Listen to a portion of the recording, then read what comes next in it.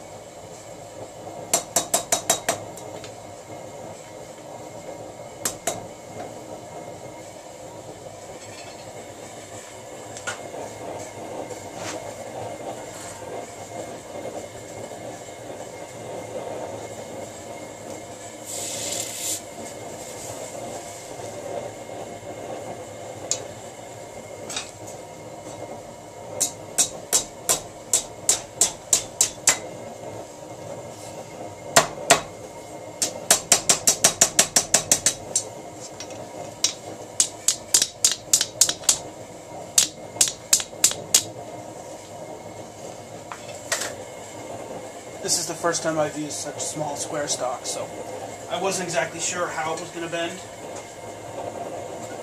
Messed it up a little bit, but I could fix it.